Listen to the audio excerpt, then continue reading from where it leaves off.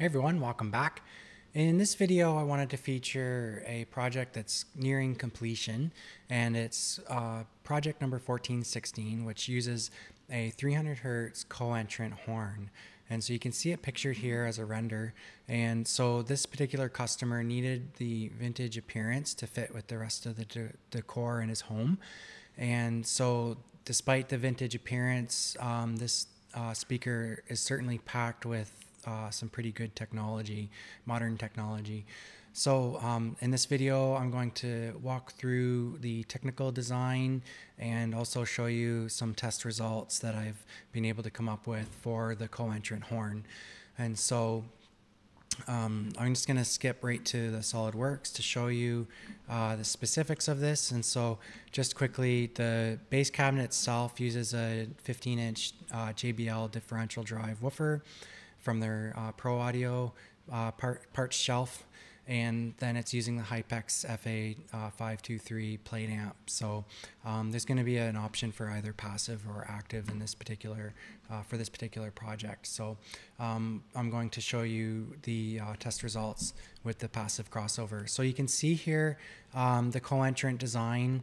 It's using 3-inch mid-range drivers, the ScanSpeak 10F drivers, along with the Viawave SRT7 pure ribbon tweeter. So you can see it there. So this came after about 3 previous test builds of various prototypes where I was able to have moderate success, I guess, with the previous revisions. There was some pretty severe frequency response dips and peaks in the mid-range. And so this is the final result that you see here, which produced acceptable results, I think you'll see. The trick here is actually in the phase plug. The mid-range drivers actually need to be as close as possible to the horn throat. Otherwise, there's these exit holes create cancellation effects through the passband on the mid-range. And so you can see here that I've gone to extreme lengths to not only I had to pocket out the surround and then get the driver as close as possible, and then come up with these elliptical shapes to get the sound from the mid-range into the throat without causing any disturbances, both from the high frequency or from the mid-range itself. So you can see here that the exit is primarily centered in the middle of the driver, so that we're not getting, if I had in previous revisions, I had the whole offset, which actually caused some dips in the frequency response. It was basically a cancellation as it from the distance from this edge of the surround to the hole there. So now all it is actually is when I'm seeing CNC machining this, I'm just using the end mill to do perfect circles, but they end up creating this ideal elliptical shape. So now this was pushing the limit for me, both in terms of being able to design and model this in SolidWorks, but also being able to machine it, which it's machined out of solid hardwood. So yeah, so it's a little bit tricky to get, but I think I got pretty close with this design. For me, it's the first kind of foray into co-entrant configurations. However, I did have to do a number of prototypes to get to where I'm at. So, and there's still improvements to come from even the latest revision. There's still some changes that I'd like to make, which I can show you based on the test data. So, so let's skip to the test results here. I first started by measuring the raw frequency response of the mid-range only. You can see the horn here in the unsanded state. So I'll go back up to that in a second. But raw frequency response for the mid-range, I was getting good extension down to about 350 hertz. And then it has a relatively flat frequency response out to about 1.8 kilohertz. So I was happy to see that there was nothing in previous revisions. I was getting a pretty irregular response, and especially as it got up into the mid-range, I'd see cancellations. So it was quite tricky to achieve what I'm showing here. So I'll just skip back up. So you can see the horn with the phase, or I call it the phase throat plug, I guess I'd call it. Now, the horn is shown here in the unstained state, so I'll show it later on, actually probably in an Instagram post with it stained, but the horn looks quite beautiful stained. I'm just gonna make sure it's still recording here. Yeah. So you can see here that I've rigged up a passive crossover using alligator clips, and so this is how I normally do my testing and crossover development. So I'll use XSim 3D to come up with preliminary configuration for the crossover, and then I'll test with the microphone, do some critical listening, go back and change some values or make some changes to the crossover and reevaluate. And so that process happens over and over and over dozens of times until I get it optimally to, you know, using a variety of soundtracks and music, listening to what is subjectively the best. So that's just you know, the normal process. The crossover is really the heart of the speaker, and that's something that typically you really have to wrestle with. So just showing here a cutaway of the horn and how the mid-range drivers are, they have to be positioned as close as possible, both to the throat of the horn, but also as close as possible to the high frequency driver, so that we maintain a good physical time alignment between the distance of the drivers and get the best step response possible. If the step response isn't good, then you've pretty much wasted the point of doing a co-entrant design. The point of a co-entrant design like this is to optimize maximum coherency and intelligibility through the horn's passband. So in this case, it's from 300 hertz up to 20 kilohertz. Okay, so this is the actual results here for the passive crossover that I was able to come up with. And so this part of it is the low pass portion cutting off at about 1.8 kilohertz. And then there is a contour circuit on the Viawave tweeter to flatten the response. And so the end result is shown here between the mid-range and treble. And you can see good flatness with a crossover point of around 2.5 kilohertz. Now the key here is the step response. You can see that we have the Viawave coming in with a really sharp step response, and then you have the mid-range coming in. So we're seeing perfect time alignment. And so that actually was reflected in my listening tests, where I was able to get just tremendous coherency and intelligibility, like I mentioned.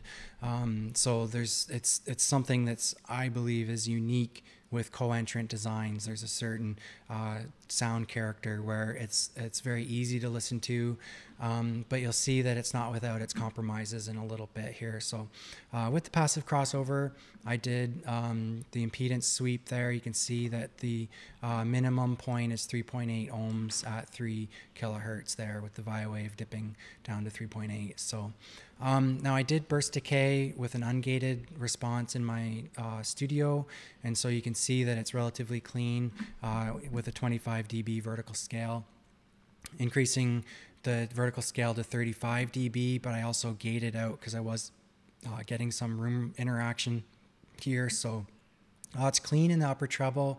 There's a broad Q resonance there at around 10 kilohertz. That's about 10 dB down.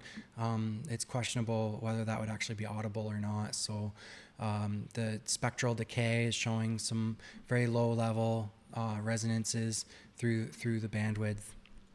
Now, this is probably where the weakest metric is for the co-entrant design. This is an area where I hope to improve with future revisions. So now you can see the mid-range gradually narrows, but then by 1.5 kilohertz, it really sharply narrows. And that's due to the way that the mid-range drivers are arranged. So with this particular revision, the mid-range drivers are arranged horizontally, and you can see the spacing there is about 80 millimeters. And so what that is actually doing is causing a narrowing of the directivity because of the width of the sound source in the throat of the horn. And then as the tweeter takes over, you can see it widen back out. So the pure ribbon tweeter has a 20 millimeter wide diaphragm, and so it's much narrower than the mid-range drivers, and so it's going to cause a widening of the coverage. And then it gradually narrows down to around a 70-degree coverage pattern through the rest of its bandwidth. So looking at the vertical off-axis, it's quite different than the horizontal. Mainly, I wanted to point out, I guess, two things. So firstly, with the mid-range, you can see that the mid-range, I'll just go back to my CAD model here. So when we're doing the vertical off-axis, the mid-range drivers are actually orientated like this. So you have a very narrow horizontal width for the mid-range drivers, and so you can see that result where the mid-range is actually very wide coverage when you're looking at it in the vertical axis, and then it gradually narrows at around 4.5 kilohertz. This narrowing here is a result of the height of the ribbon tweeter being around, I think it's 50 millimeters, and so you're going to see a narrow directivity in the vertical as a result of that. So this is an area where I think can be improved in future revisions. I'm going to orientate the mid-range drivers vertically so that we get better off-axis in the horizontal. Looking at distortion, I decided to measure harmonic to start, and so we can see that at 2 kilohertz at an 85 dB test signal, second harmonic is 0.07%, and then the third and fourth harmonics are also quite low as well. So the harmonic distortion remains quite low across the bandwidth of the co-entrant horn. Looking at intermodulation distortion, I started with an 80 dB test signal. This is an 8-band per octave multi-tone test, and so we can observe the sideband products, this dark grass area down low into the noise floor. And so you can see that it's achieving a minus 70 dB signal to noise ratio on the intermodulation.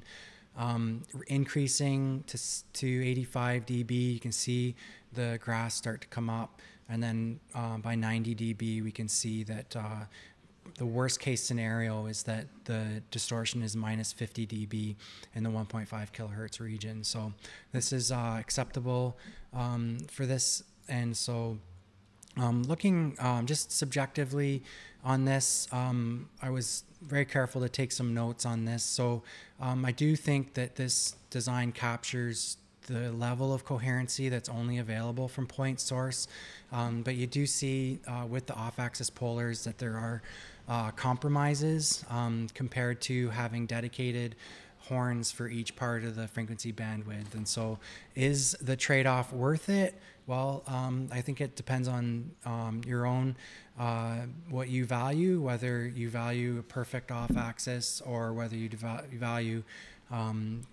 coherency and intelligibility through the mid-range and treble.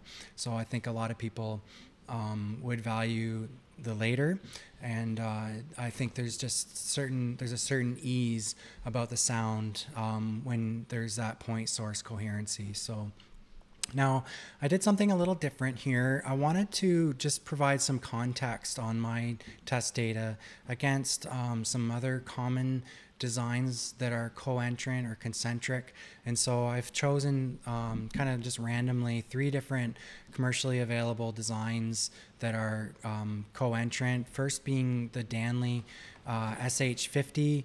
It's a large format constant directivity horn that uses mid-range and compression drivers to do a co-entrant configuration. And so I wanted to start just by showing the manufacturer's published data. You can see here that it looks really good. And then Aaron's Audio Corner did a test on this particular speaker with the Klippel near field scanner, and you can see here the resulting frequency response. And so I've actually changed the aspect ratio of the image to more of a 4:3 format shape, just so that it's more of an apples to apples comparison with my test data. With my graphs, they're more of a 4:3 format, so it just visually provides a more comparable response there. So you can see that the response is not nearly as consistent as what I was able to achieve. Now, admittedly, the SH50 is intended for pro audio applications where you have the constant directivity horn flare geometry, and so it's often difficult to get a flat response from the constant directivity or CD type of horns. Now, another speaker that I looked at was also tested by Aaron's Audio Corner, which is the DIY sound group Volt 8. Now it's a coaxial pro audio driver, an 8-inch that's, an 8-inch woofer with a compression driver. And so you can see the test data here that it's quite irregular in the frequency response. And so I just mainly show this to provide, I don't want people getting the impression that my results look bad, because it's so common for manufacturers to publish beautiful graphs, and so it gives this kind of false standard that my results aren't achieving anything that's comparable to what other people publish. This is a really good result, and by showing other third-party results, that it's providing some comparison, some good comparison. Another product that's interesting, the third one that I wanted to show, was the Genelec 8331A studio monitor, which Aaron's Audio Corner, he did publish the step response on this, which you can see here. I was hoping that he'd publish the step response on the Danley SH50 so that I could compare that with mine, but he didn't publish that. So you can see here that the step response is quite irregular. You can see the tweeter coming in, and then the mid-range quite a ways after, probably 1 millisecond later. However, the feather in the cap with the Genelec is the flat frequency response, which I'm not sure how they were able to achieve a flat response with the step response looking this way. Normally when there's a physical misalignment in the drivers, then there's going to be issues in the frequency response, but I'm not sure how they did that. But it's a beautiful frequency response with very consistent off axis. So that's an area that certainly needs to be addressed.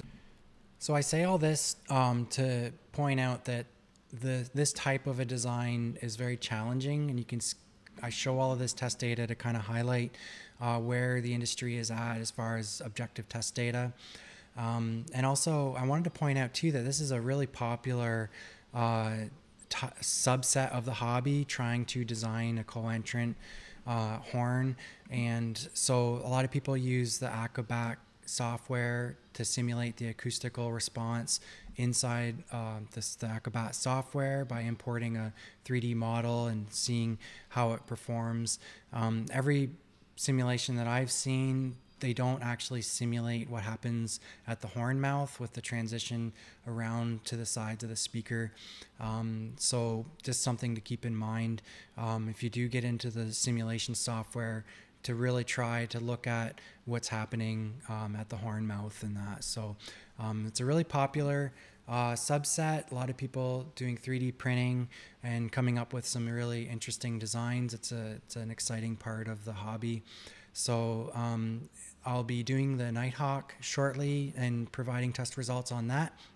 So it's going to be interesting to do a comparison between the Nighthawk and this particular project to see how they both compare. So that's it for today. I'll be probably featuring this in some more videos with the finished build results, which looks quite beautiful. So take care and have a great day.